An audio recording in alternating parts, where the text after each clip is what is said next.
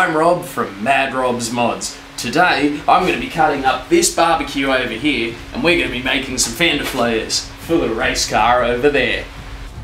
Well, one thing I can assure you is we certainly won't be needing these.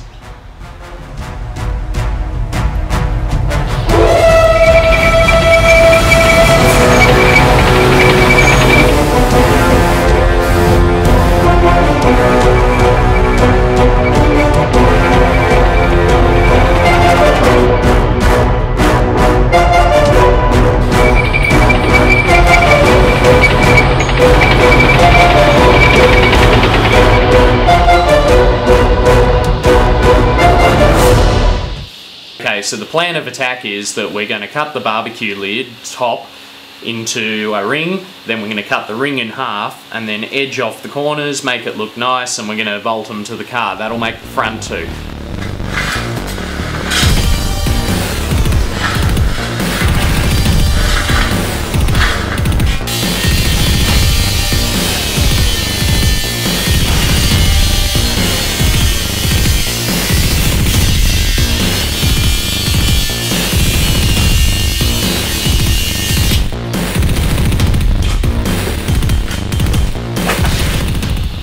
Well, now that we've cut a complete circle out of there, we've cut that in half, and now all I've got to do is create some nice shapes along here, stick it back in the bison panel bed a little bit more and flare it out a bit, and we'll have it ready to bolt onto the car in no time.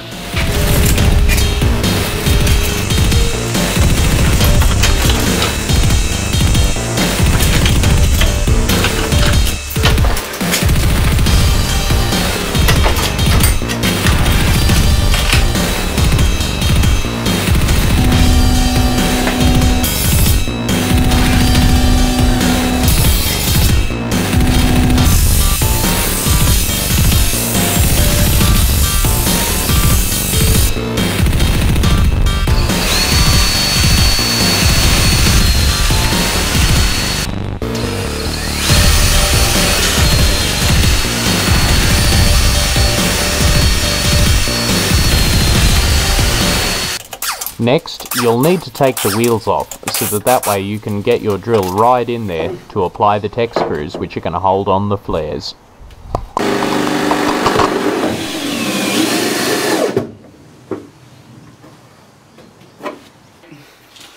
Okay, now since these have a few sharp edges on them, I've got myself a couple of meters of pinch weld, which is a I'm not sure what it is exactly, but it's round and it's soft and it'll grip onto this really nicely, so that'll make sure there's no sharp edges.